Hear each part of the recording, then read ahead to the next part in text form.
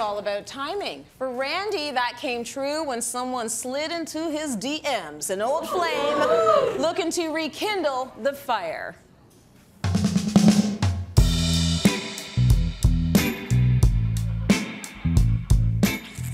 Oh, so the first time I met Katherine, I'm gonna go on a limb and say it was at my old restaurant, Oscar's. I'm going to guess it was around 15 years ago.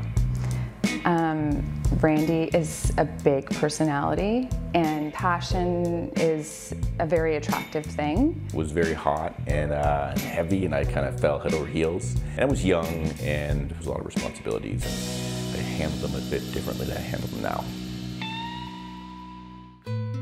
She had booked this destination wedding, and her ex was going to be there. And I'm always very transparent, and I was like, you know, I have a problem with this, and I really like the way this is going, but if you go on this trip, I don't think I feel good about this. As much as I felt guilty for leaving Randy and making that decision, it was like a tug of war for me emotionally. Fast forward, I guess, 12 years. It turns out that Katherine was going through a separation around the same time, maybe a little bit sooner. And one day she just sent me an Instagram message and asked me if I would give her a ride to her mechanic. And so I did. Yeah, I thought, I better get on this. I better not let this opportunity pass me by. Yeah, yeah, okay, I'm ready now. It's been a while, but yeah. We share a brain. Like, we want the same things. I don't know, you look at me and I'm like, you need a coffee, and you're like, I need a coffee. And then, you know, it might be a small, stupid thing, but I've never in my life had somebody say to me, like, will you make me chicken liver pate? I was like, hell yeah, we're gonna have a party, let's go. So it's the small things like that.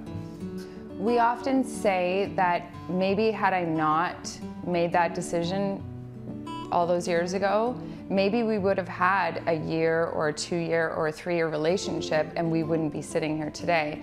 And I think that that trade-off was worth it. Because ultimately now we have the rest of our lives. Yeah.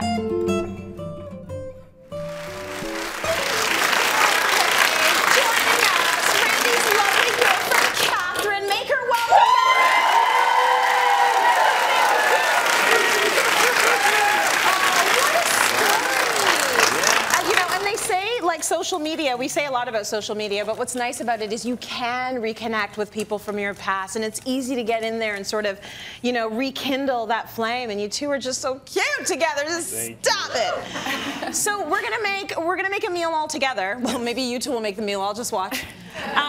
We're gonna make a breakfast. Yeah. It's like a sexy breakfast. Well, it's always about the Benedict, isn't it? It's about the hollandaise, it's about the emulsification, the butter, the fat again. But if you can make eggs Benny, I mean, anyone can get a first date, let's be honest. Yeah. Maybe even a second date. But if you bust out an eggs Benny on like the 3rd or 4th date, you're marriage material. That's what's gonna happen. I have to ask Katherine, while you start getting things together, is the cooking thing part of the draw? Like, do you love that about him? You have a chef at the ready all the time. Yes, absolutely. Absolutely. I love to eat, so it works. Good job. Yes, absolutely. Okay, so how do we start? Okay, so I'm going to emulsify some egg yolks. Katherine's going to get to work on the Swiss chard because, you know, you still need your vegetables. I mean, we kind of skipped that with the first segment. Let's do it. Right, so we're going to get some vegetables in there. So she's going to just basically chop up some Swiss chard stem, a little bit of butter, a little bit of garlic. We're going to saute that off. Nice. I've got a hollandaise here. So I've got an easy, surefire way to make hollandaise. It's not that complicated. I basically took 3 egg yolks and emulsified them to ribbon stage.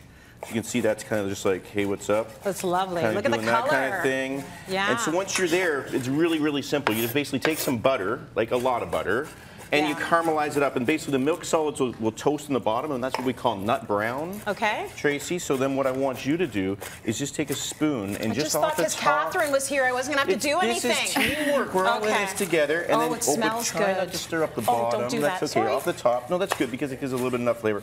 In it goes. Okay. Just a little by little. And the reason why I gave you such a small spoon is because we're only going to go a little bit at a time. And so we want it to be like this. Yeah.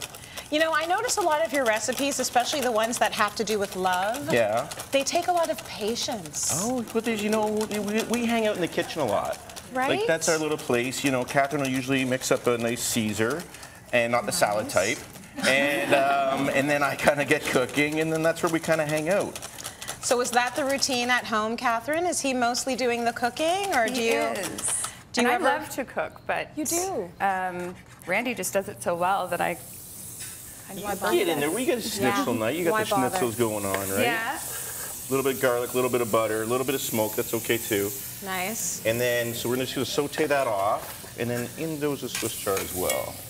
Lovely. Okay, so it's a good thing you brought enough butter for your recipes today. We're not going to run out. Not at all. You've got a really good sous chef working over there. So, have you ever done the poached eggs? I've done poached eggs before. I do it rarely, though. Okay. I'm not sure why. It's just something that I don't feel that confident about. Give the water a stir. I've got some vinegar in there. I actually put lemon juice in, and then just 1, 2. See, this is where I always look at it and I'm like, it didn't work, but it did. I think it's going to work. Yeah, it's going to work. I think we got a couple minutes there, right? It is. We got the caramelization going on with the garlic, a little bit of salt and pepper maybe, a little touch. And then we're going to hit this with a little citrus as well, just to calm down the heat. Very nice. Right? So now, what we need to do is season our hollandaise. So you can take a look. Are you smelling it? Are you loving it out there? Look at that consistency, right? Beautiful. It's kind of beautiful. So what we're going to do is we're going to hit it with a little bit of salt, please, Catherine. And what that's going to do is the salt's actually going to tighten up that hollandaise. So if you're making hollandaise at home and you find it a little loose, put a little bit of salt in there. And to loosen it up, if it gets too tight, use a little bit of citrus, right? Okay. Hit it with heavy, heavy Worcestershire. Hi, how you doing? And then I go super heavy mustard as well. Nice. Pommery, there we go. And that just makes the hollandaise kind of like, gives it some texture because it gives a little bit of like seeds in there. Gives us some bite. Okay, we have the final result. We do. I know it's a little slippery. They're slippery. Uh-oh. Come on, you stay, egg. You stay, egg. Now, the true thing about love is the person still stays with you after you break the yolk, then they're totally, totally lovely.